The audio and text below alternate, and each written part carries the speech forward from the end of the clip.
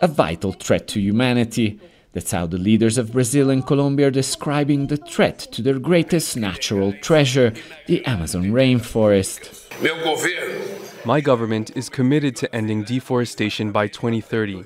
This is a commitment that Amazonian countries can take on together in the Belém Plan.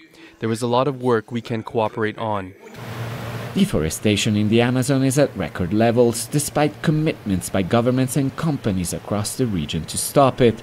And it's coming dangerously close to being 20% destroyed, a threshold which experts say would be a point of no return. Colombian President Gustavo Petro said rich countries should contribute to a fund to support farming communities who've been clearing forests to graze cattle. How much will they pay us for it? Why not do the same as those in the north did? The northern people wiped out the forests and killed the indigenous people. Is that development? Do we have to do the same? Or is there an entirely different perspective?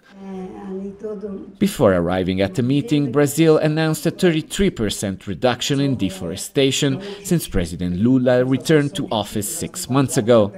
But experts say it's not enough after the devastation caused during Jair Bolsonaro's administration, which weakened environmental restrictions.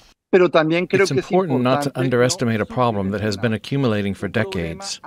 It hasn't been a single government, but many consecutive ones that have allowed us to reach such a high level of degradation. We could soon reach the point of no return. International criminal networks are polluting rivers through illegal mining and cutting down the forests to expand cattle ranching and illicit crop cultivation. Colombia and Brazil say more regional integration is needed to fight against it. We will establish an international police cooperation center in Manaus and create an integrated air traffic control system which will help dismantle the route used by organized crime. The meeting laid the groundwork for a regional presidential level summit that will be held in Brazil next month, hoping to implement policies that could save one of the world's most important and fragile ecosystems before it's too late.